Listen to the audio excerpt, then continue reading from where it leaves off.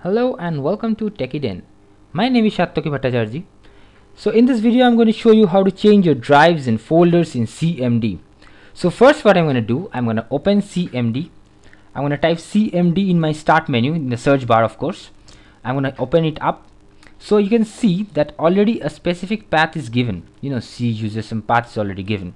So what I'm going to do, I'm going to go to C and users. I'm not going to go to the second folder is given there.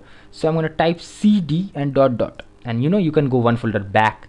So suppose you go to a folder in users. I mean, C is the name of the drive, D is the name of the drive. These are called drives, these are not folders. So you have to know the basic difference between a drive and a folder. So suppose I'm in users. C is a drive and I'm in a folder called users, which is inside C. So I'm going to go to a folder which is inside users. So what I'm going to do is I'm going to type cd. I'm going to type the name of this folder. I'm going to hit enter. See, the folder is changed. Suppose now I want to change drive. I'm in C drive. I want to go to D drive or F drive for that instance.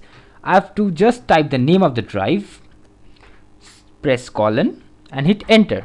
See, the drive is changed. It's easy, right? I mean, you can change drives very easily in CMD as folders as well.